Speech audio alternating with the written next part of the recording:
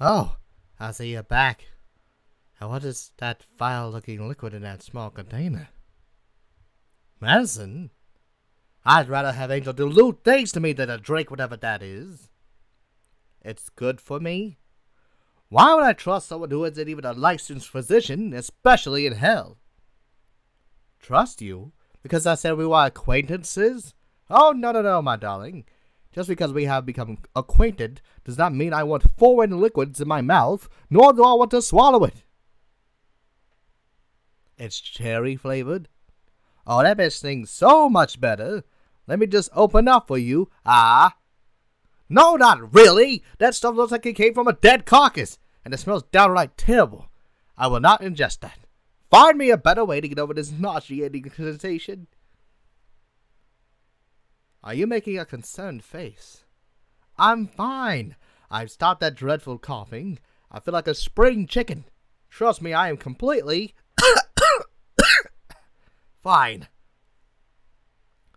Are you threatening to shove it in my face? I hope that wasn't an actual threat. I'd hate to have to get rid of you so soon. Oh, it was a joke. I see. Well, still not convincing enough for me to drink that. Huh? You want me to smell it? Fine. If it would get you out of my hair, then sure.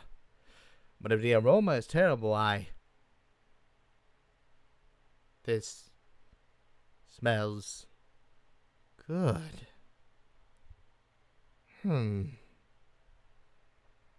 I suppose I'll drink this to do its aroma, but only because of that, not because you told me to. Okay. Here we go.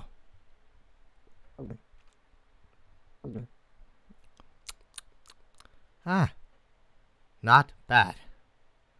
And my nausea is melting away slowly, but definitely fading. What? What was even in that?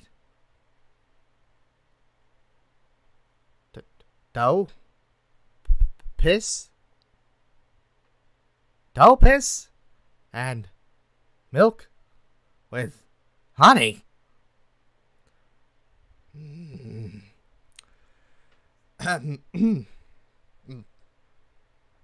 Why would you do that? Knowing I'm a deer? Wait. You did it on purpose, so that I would get to a trance and drink it anyways, didn't you? You little shit. Oh, just wait until I'm done with you. I swear to Lucifer. Get back here!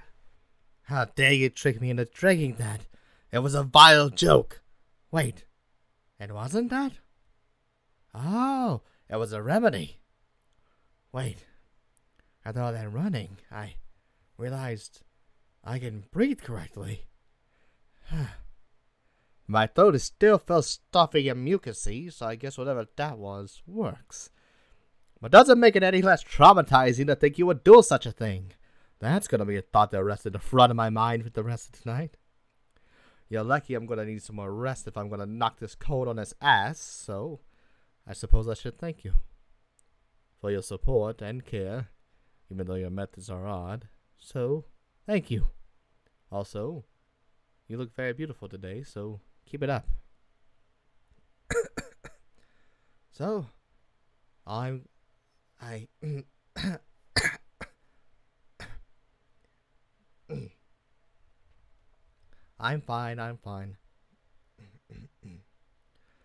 I think I'm losing my voice. Anyways, I'm going to return to my quarters again and get more rest. You do the same. And, thank you again for all that you've done.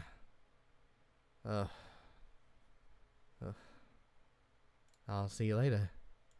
Goodbye.